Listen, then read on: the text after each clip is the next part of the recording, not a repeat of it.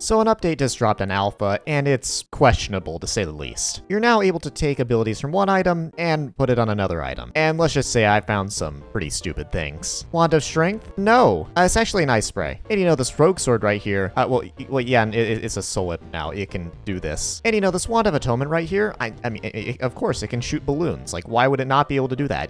Why would it not be able to shoot balloons? What is this? And I mean, clearly this was intended. I can teleport with this rag axe. And I mean, yeah, totally normal to be able to Creeper Veil with a soul whip. Totally. And after clearing out most of this dungeon, this claymore right here will take me from 5,857 strength all the way up to 6,400 strength. And with like maxed out everything, you can get about 18,000 strength. I also managed to dupe an Enrager earlier. You know, just update shenanigans.